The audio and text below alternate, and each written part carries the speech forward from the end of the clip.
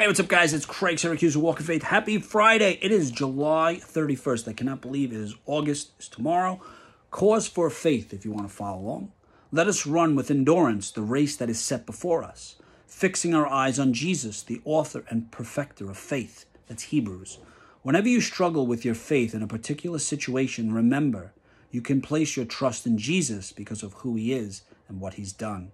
He is your Savior, Lord, life giver, protector, provider, counselor, sustainer, and redeemer. He knows everything about you, even the details you don't know about yourself, because the Lord God is omniscient and omnipotent. He always knows what is absolutely best for you, and because he loves you, you can count on the fact that he will faithfully provide it for you. Your wonderful Savior has forgiven you for all your sins. That's Colossians. Made you complete and has given you everything you need for life and godliness. He is absolutely sovereign, unfathomably wise, and he cares for you perfectly. Friend, you can trust Jesus to guide your steps, so place your absolute faith in him, confident that he will honor your trust in him and lead you to a life at its very best. Lord Jesus, I fix my eyes on you, confident you will lead me in the best way possible. Amen. In his presence, fix your eyes on him and be fulfilled with faith. Sorry, I got jumbled there because I was thinking, because I have to think as I'm reading.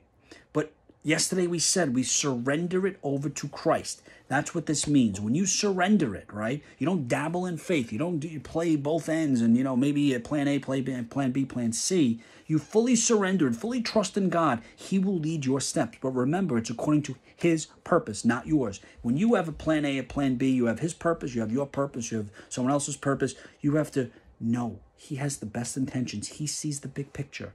It's very uncomfortable, I know, right? To think about it, to reflect and pray and say, God, what is your will for my life? Not what I saw on social media or what I think is going to make me the most money and then try to fit that into his plan. That's not how it works. Okay, you will live a life of just, you'll be all over the place. You will not be happy. You will not be fulfilled. You'll keep chasing happiness. You're not gonna be sustained. You're not gonna be fulfilled. What you need to do is build a relationship with Christ. Fix your eyes on Jesus Christ, like it says here. He knows exactly what your purpose is, right? He can count. He knows all the hairs on your head, he says, right? So what I want you to do is this weekend is pray, reflect, go sit outside, read a book. I don't care what you do.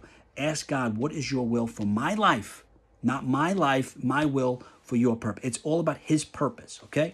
Read the book, read the Bible, enjoy the weekend, and always remember, guys, you have the ability to inspire and evangelize through words and actions.